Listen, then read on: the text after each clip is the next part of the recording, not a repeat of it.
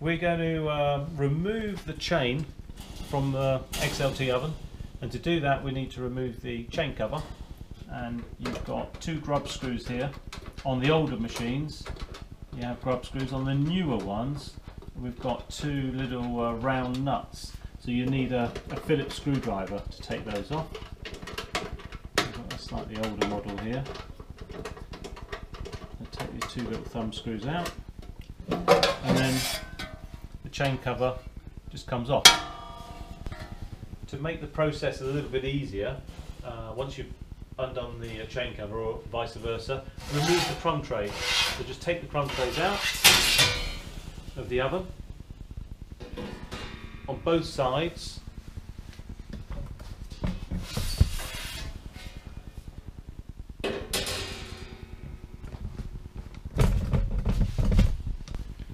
Next thing we want to do is we want to remove the chain. At the moment it is in its fixed position, it's tight, and the way to do that is lift this up quickly, just a couple of inches, and then just push that in, and it allows the chain to be completely loose. You just get your finger around there and actually just lift that off, a little bit greasy, and that's us with the chain removed. Now that we've got the chain off of the actual whole belt, we can move this with our hand all the way along. One thing that's really important to note, this oven was commissioned left to right, so it means the pizzas are going in on the left hand side and coming out on this side on the right. And if you look at these links here, you'll see that these links are nice and flat on the top, and also they're all closed going in the direction of the pizza. So this is the correct way of actually using this oven, left to right, with this belt already as it is, with these links in this position. For instance, if we actually changed the belt direction using the controller, and this was going the other way, so i.e. going that way, right to left, this is wrong, and what we'd have to do is take the belt completely off the frame, roll it all up, swing it round, and actually put this travelling in the other direction. Now I'm going to show you how to remove the belt from the frame, and the best way to do that is continue to just keep pulling this round with your hands, and we're trying to look for the open links, and there they are there. You can just see them all the way across there, the open links. There's only one on each oven. We want to carefully remove these links, and to do that you need a proper set of pliers, little ball nose ones similar to what we've got here. Don't use any tin snips or anything that's going to cut into the belt, so a proper pair of pliers is what you need. And as you can just see here where these closed links are, I'm just going to bend that out and pull that off. That's one down. That just comes out underneath, it sort of knits itself together. That one there is just going to come off around the bottom.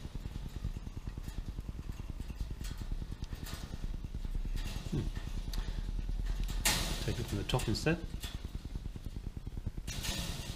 And then to the next one. It's going to just come off as well. You can just see they knit themselves together there.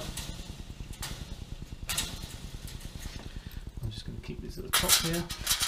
One thing that's a good little idea is to actually lay them out in the way that they actually come back, or actually the way they come off, so you can put them back properly.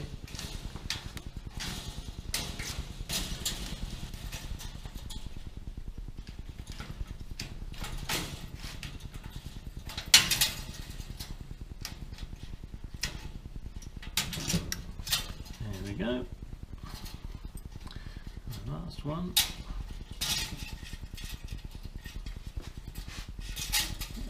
Way to come through with that one off there. Okay, so the purpose of doing this on the video is to show you these links on here and how to take the chain off.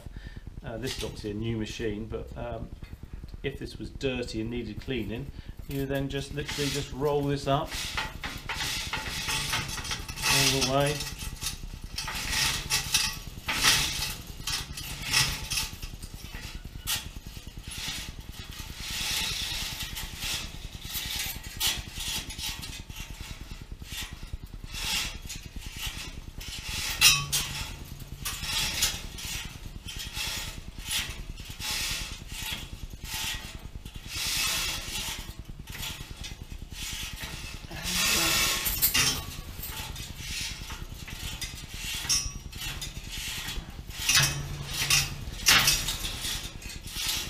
and you can go and then take that outside in the sink, spray it with detergent, jet wash it, and get it nice and clean.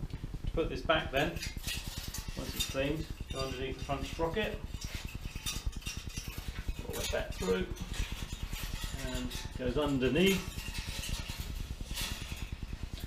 and through the oven.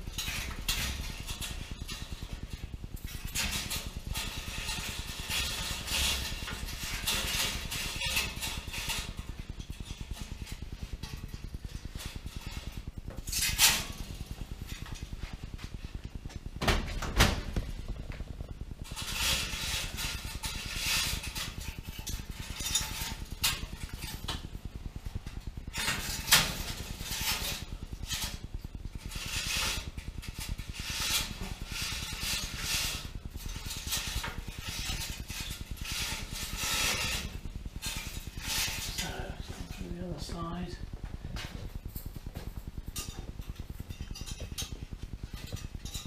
Do this.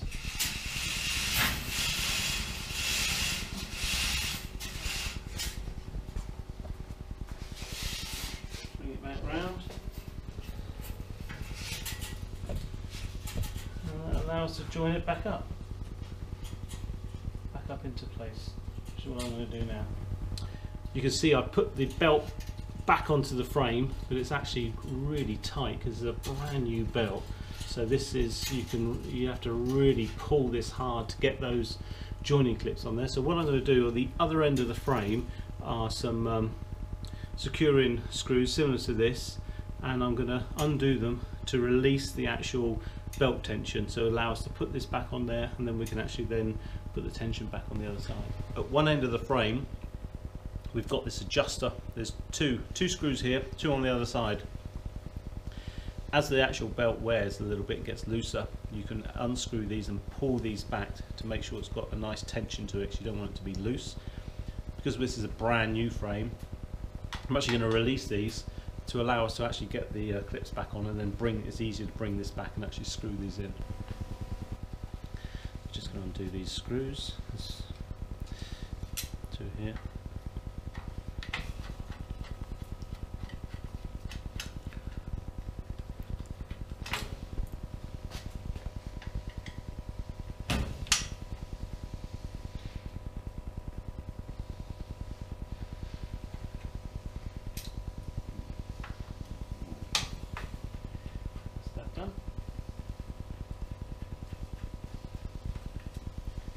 That frees that up to give us a bit of movement.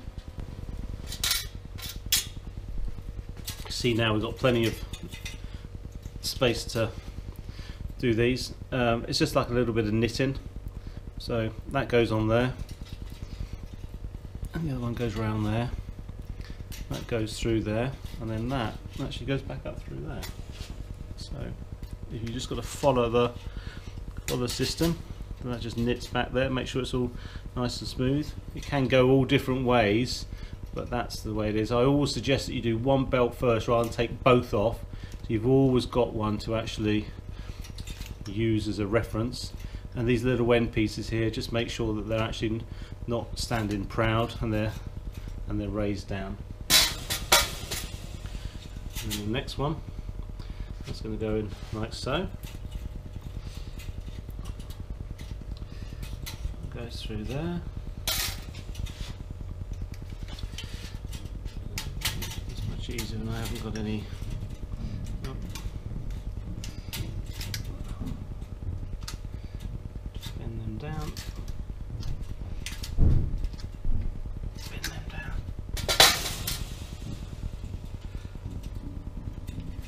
Next one.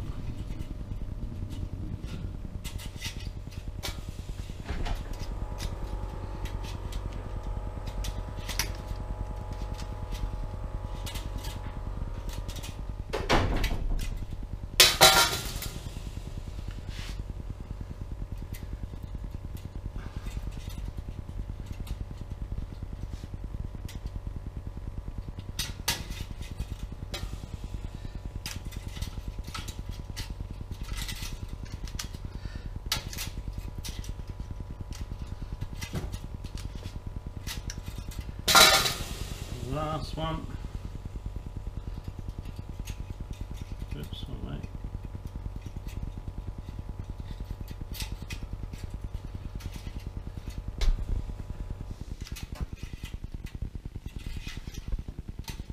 And that's it. Just make sure they're always bent down. That's that done. All back. Sometimes this is very difficult to pull this back, especially when it's new, because we want to try and get the 2 screws into the first holes there. Just a little trick, either use a large screwdriver or a wrench or something in there. This is exactly what I'm going to do though. Just pull this back and then put it back in such a way. I don't know if you can. Yeah. Pop that in there. So I'm just gonna pull this in to just get this a little bit lined up.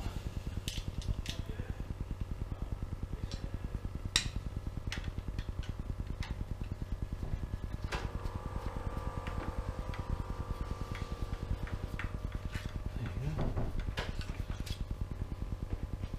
Another one.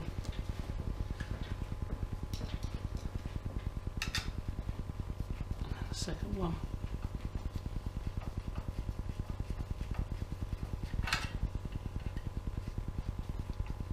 Make sure these are really nice and tight. So pull this one back and then got another fixing in there.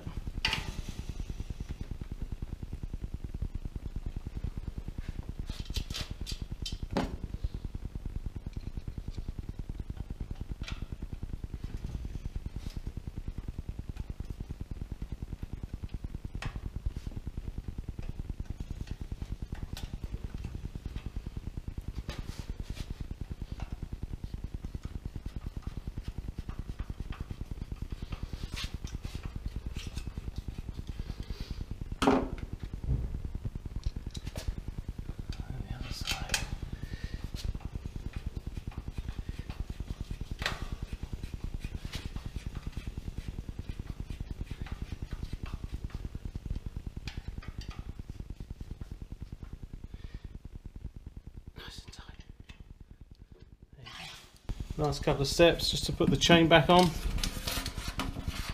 Bring that round on there, and then just got to pull this back. That's it, into position.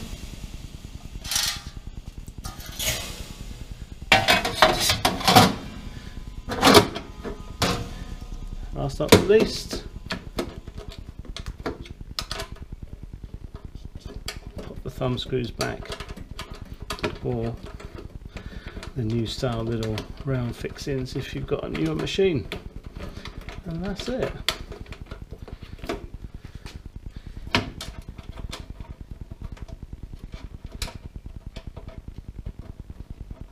Good to go. That's it, done.